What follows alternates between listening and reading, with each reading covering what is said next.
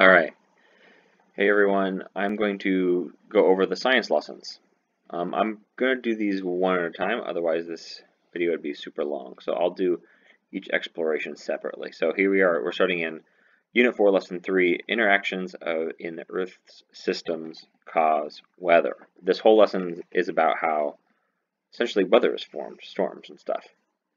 So first, down here it says, what would cause a storm like this to happen suddenly? And it describes a town, where it's warm or it's calm and cloudy, and then it's dark with heavy storms and it's snowy. So what could cause the weather to change suddenly like this? So I said changing weather patterns like the wind might affect temperatures and change the weather in a town quickly. Sorry, I messed that up, but I can't fix that anymore. And then make a drawing to illustrate it. So here I have like the mountains and the towns on one side, and there's warm air, and then I have colder air, and the colder air is more dense, right? It's higher, so it's moving towards the warmer air, higher pressure, cold air. Down, down, down, down. Okay. And so describing weather. So this first question says, what is the weather like right now? So depending on when you do this, your answers are going to be totally different.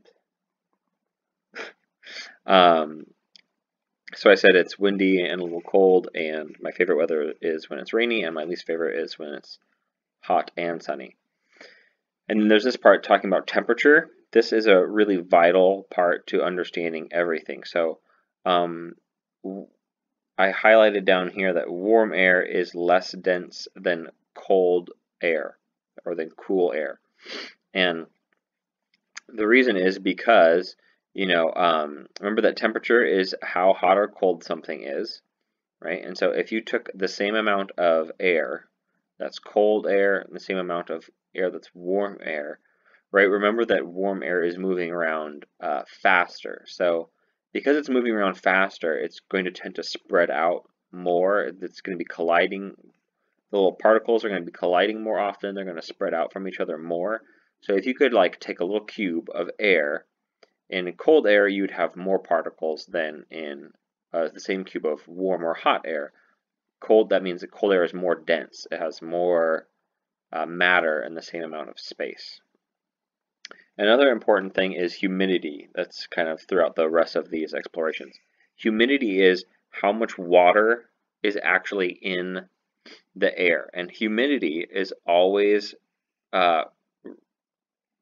given in percents usually. So if you looked up relative humidity on like a weather app, it would tell you, it's 40% or whatever.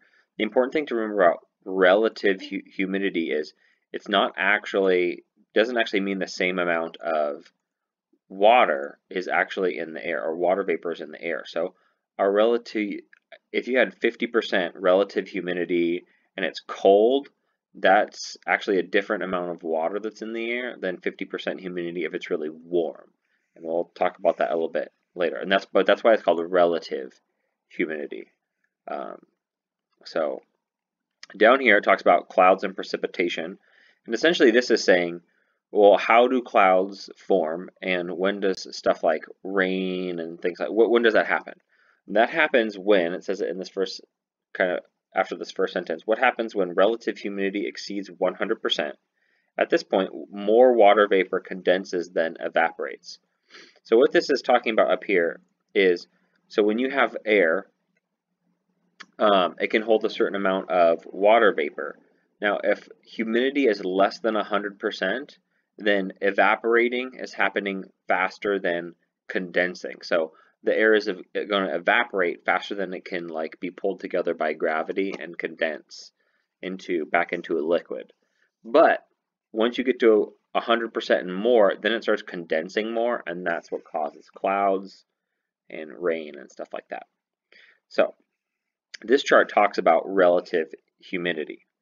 And this is the reason why it's called relative humidity, is because actually the amount of water that is in the air changes depending on the temperature. So this chart is saying what 100% humidity, relative humidity, actually means. So this red line represents 100% humidity. So you can see how way down here, right, when the air is, you know, like let's say negative 20 degrees Celsius to negative 10 degrees Celsius. Just swat it away, sweetie. Sorry, my daughter's sitting next to me. When you have really cold temperatures down here, right, the 100% humidity means that there is this much water vapor in the air. What's the matter? It's just a fly, sweetie. Just swat it away. We're sitting outside.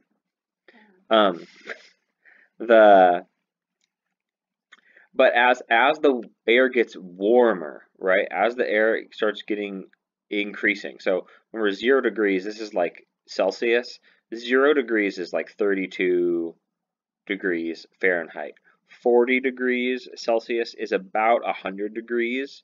So you can see here at 100 degrees, right? If it's 100 degrees outside, you can have 50 grams of water per kilogram of air. You can have 5 times as much water as down here when it's just 10 degrees. So the warmer the air is, the more actual water can be in the air, and the more water you'd have to have in the air in order for it to be 100% humidity.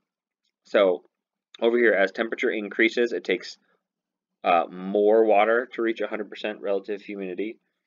At 25 degrees Celsius, so at 25 degrees Celsius, that'd be right here, with 10 grams of water vapor, so you'd be right here.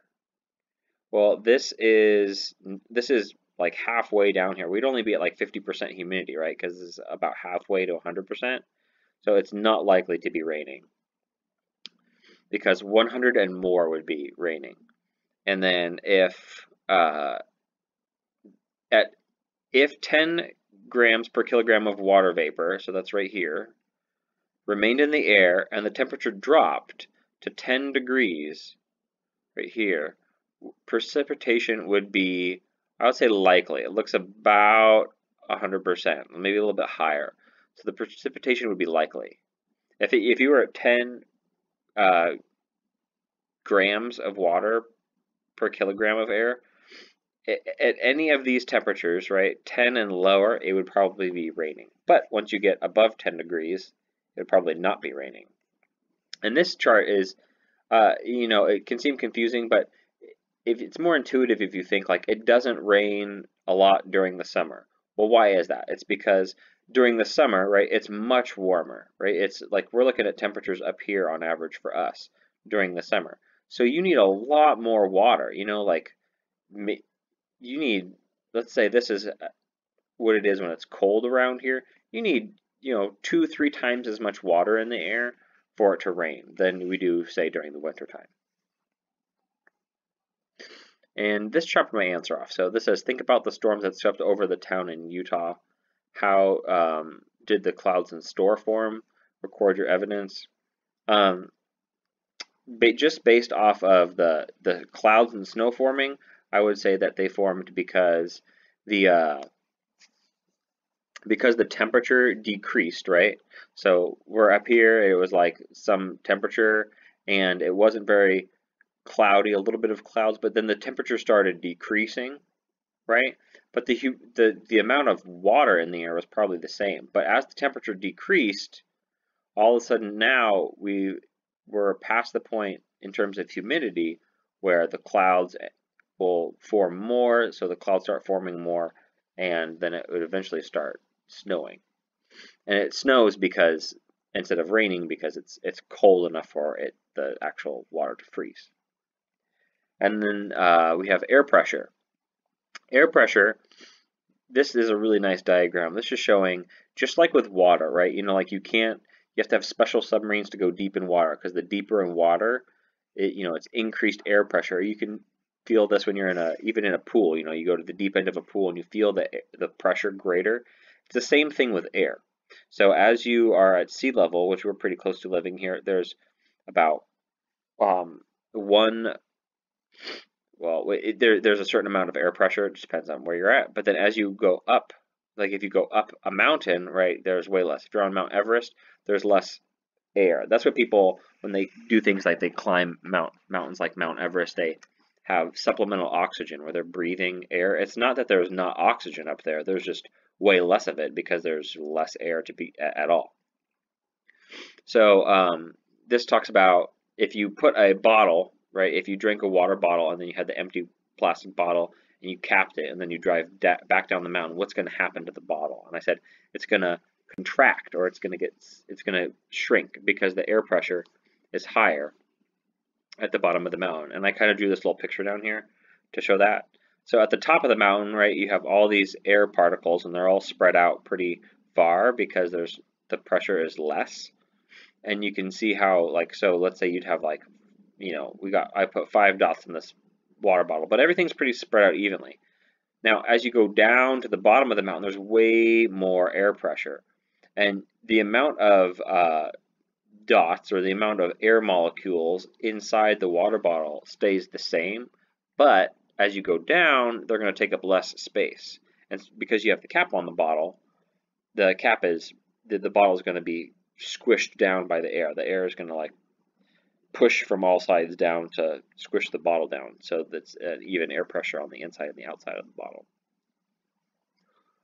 And then finally, wind. We've got high pressure going to low pressure. So this one, you can see how from the dog, you know, the wind is blowing in this direction with this arrow down here to the right. And so that means that the high pressure is on the left and the low pressure is on the right, because it goes from the high to the low pressure.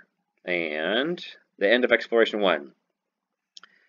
Think back to the descriptions you wrote about the current weather, your favorite weather, your least favorite. So I chose rain to describe using these terms. I said, so my favorite weather, rain, can occur when wind with a lower temperature moves into an area because of the greater pressure. So as the cold air moves into the area, the level of the humidity increases, and eventually the water would be able to precipitate to form clouds and the rain.